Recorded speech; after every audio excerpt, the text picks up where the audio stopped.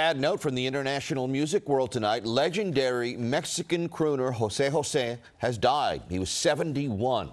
The singer, known for sad love songs, died from pancreatic cancer at a hospital in South Florida.